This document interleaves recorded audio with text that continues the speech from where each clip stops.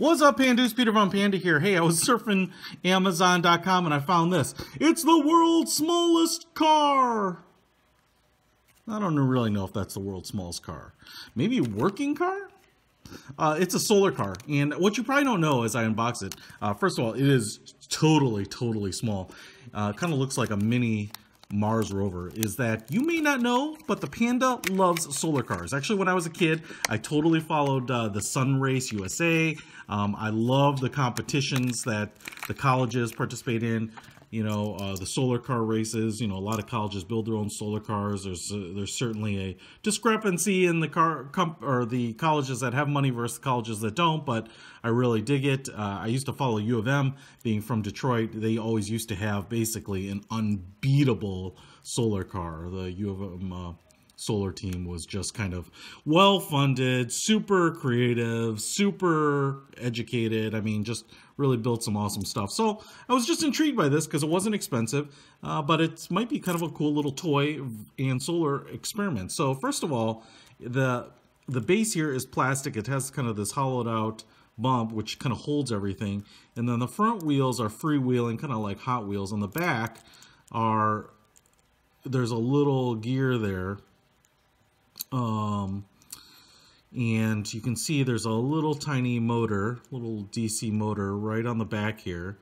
So we're going to have, presumably, if it goes this way, a rear wheel drive, rear weight bias. It's going to not be perfectly 50-50 weighted, you know, no limited slip differential, you know, solid rear axle. So you're probably going to get a little wheel hop. It's certainly not going to be the nicest, smoothest ride ever. And, you know, being rear-wheel drive, it's probably not going to be great in, you know, winter or bad weather conditions. Now, it looks like it is attached here to a solar cell under some sort of epoxy. And that, to me, looks like just a crystalline solar cell. And not very big, like maybe ½ an inch by, you know, 2/5 of an inch or something like that. Looks like it's soldered up here, and then the leads are right under there and go directly to the battery, to the motor. So here we go. I've got this thing set up here. Let's go ahead and get the camera right down on it.